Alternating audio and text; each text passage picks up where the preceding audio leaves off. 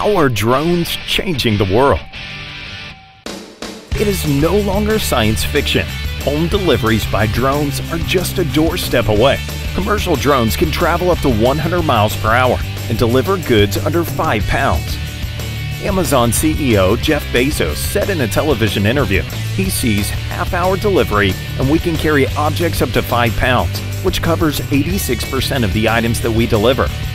The opportunity to use drones in the real estate market, the opportunity to use drones and other technologies in the agricultural space. Precision farming via drone technology is making bold impacts in agriculture. Farmers have begun using drones to monitor the health of their fields, boost production, save time, and improve land management. A survey among over 1,000 farmers show roughly a third are already using drones by themselves or through a third-party provider. Analysts estimate that the agriculture drone market will skyrocket to $1 billion by 2024. But I also think you're going to start to see more and more drones in transportation, as well as surveying, mapping the other services of Florida. Soon, you may take drones to avoid bad traffic on the road. Chinese drone maker Ehang Corp has been testing flying taxis. CNN reports that the company has already completed more than 1,000 test flights with and without passengers. During disasters, aerial footage by these flying machines provide vital information for search and rescue operations, aerial intelligence, and damage assessment. The Bill and Melinda Gates Foundation is backing medical drone delivery missions to transport essential medicines and supplies to remote parts of Africa.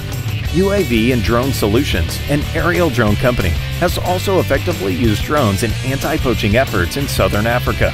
In the world of gaming, drones have given birth to a new breed of gamers through drone racing. The Drone Racing League is bridging gaps around the world. It brings together a community.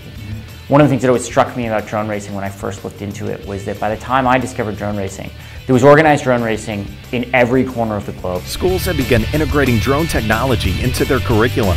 Students are not only learning how to fly a drone, they are also taught how to design, build, and test their remote-controlled quadcopter aerial devices.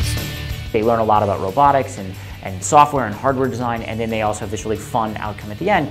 The world is yet to fully see the bold impacts of drone technology in the years to come. So we need to do new things. There's going to be a space for a little bit everything.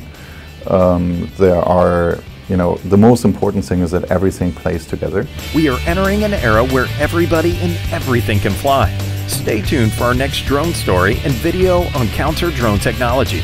For more great content and stories, visit boldbusiness.com.